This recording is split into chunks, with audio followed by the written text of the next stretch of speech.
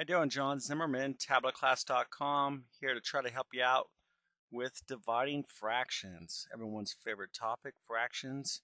And, you know, this is, as a teacher, I just know that students just hated fractions, and I'm sure I did way back in the quote unquote day.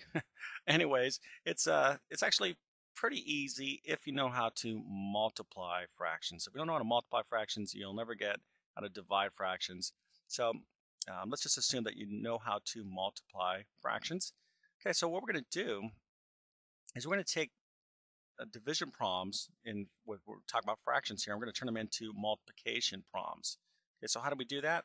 It's real easy. Okay, when you're dividing one fraction by the other, the way I have it this way, you're going to flip this fraction right here. You're going to flip it. In other words, I have 1 over 4. I'm going to turn this into 4 over 1, and then I'm going to turn it into a multiplication problem. Let me actually show it to you. It's easier to show it to you than to try to explain it. So I'm going to go 2/3. Now, instead of having a division problem, I'm going to turn it into a multiplication problem. But to do that, I need to take this fraction and flip it upside down. Okay, so instead of 1 over 4, it's going to be 4 over 1. Okay, so that's it.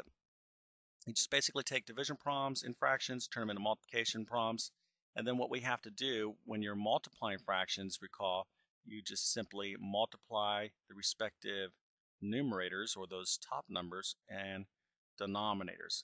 Okay, so this is going to be 2 times 4, which is 8, and 3 times 1 is 3, and you're done. 8 over 3.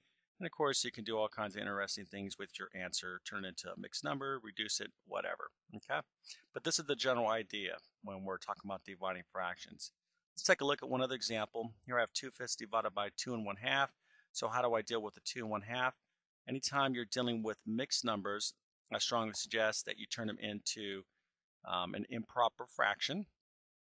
So let's just do that off to the side. So 2 1/2.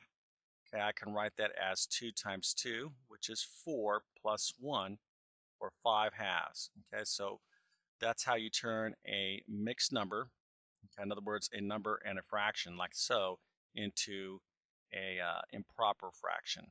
All right, so that's 5/2. So really, this problem here is 2/5 divided by 5/2. Okay, so I'm going to write that 2 1/2 this way. Okay, remember, they're equal to one another. Then we're going to follow the same steps. Okay, I'm going to turn this division problem into a multiplication problem by flipping this fraction around. So I'm going to get 2/5 times, okay, 5 over 2. When I flip it around, okay, it's called finding the reciprocal. It's going to be 2 over 5. Okay, we want to make sure that we did it right. And then we have 2/5 times 2/5. And to find that product, we go ahead and multiply the numerators and multiply the denominators, and we get 2 times 2 is 4, 5 times 5 is 25, and we're done. Okay, so you can put away your homework, get right over to your PSP or your Xbox or whatever you're doing, and have some actual real fun. But anyways, listen, hopefully that video helped you out. I'd love for you to leave some comments. Tabletclass.com. This is where we specialize on clear and understandable math. We got a ton of stuff there for you, downloadable videos, notes, tests, everything you need.